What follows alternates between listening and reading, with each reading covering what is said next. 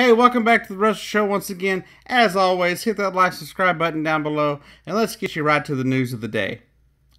Apparently, the broken gimmick thing is still going on between Anthem and the Hardys. Apparently, within the last month, they've had an agreement, and apparently, from the looks of it, that agreement has fallen through.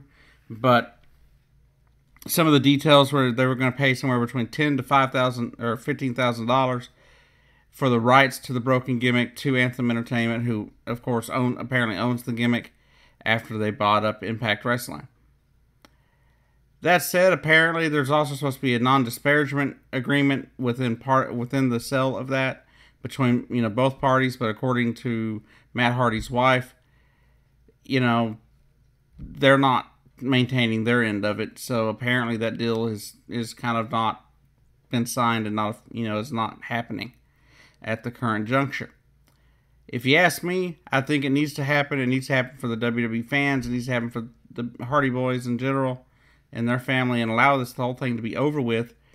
And Anthem can move on with their thing. The Hardys can move on with their thing and take their gimmick wherever the hell they want to.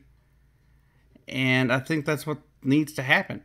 The WWE fans, I think, really would love to see, the broken Hardy gimmick. I think it'd be really fun to watch and very enjoyable for the WWE fans.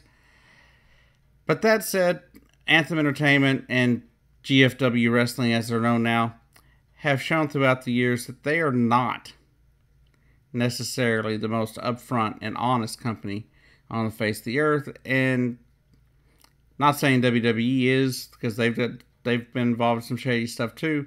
But as of late, after Anthem Entertainment bought TNA, it just seems like they've gotten worse.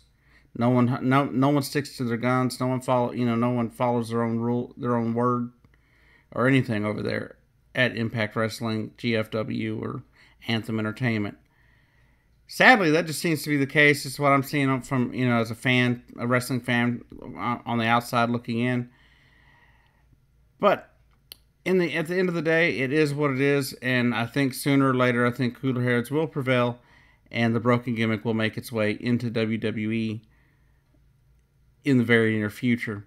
And if it doesn't, it'll probably be because WWE doesn't want it, and I think the Hardys will go on and do it, go back to Ring of Honor, or maybe even New Japan or something like that, and to do the broken gimmick some more. But I do think it'll be in the WWE more sooner than later. Also, speaking of contract negotiations, apparently Rey Mysterio, who has been recently on Lucha Underground and some other promotions and formerly of WWE, has apparently been entered into negotiations with both GFW and the WWE. I guess he's trying to see where he can get the best deal. I'm going to assume it's going to be a deal based on how much money versus the dates that he can get. And a lot of the older wrestlers, of course, are looking for places to wrestle that don't have such a stringent travel policy and stuff in place. Because the WWE, they're probably on the road roughly 250 days out of the year, always going, go. And of course, TNA only records ever so often, once or twice, a few days every month or whatever. But I know Rey Mysterio, I've read in the past that Rey Mysterio is looking to come back to the WWE, so he could be playing, basically playing, both sides, trying to, look like he's negotiating with GFW, so WWE gives him a better deal and gives him more money, or gives him less dates. That said, I have nothing else for you for this Thursday. I hope you have a great day. Come back next Tuesday for another video, and I'll see y'all down the road.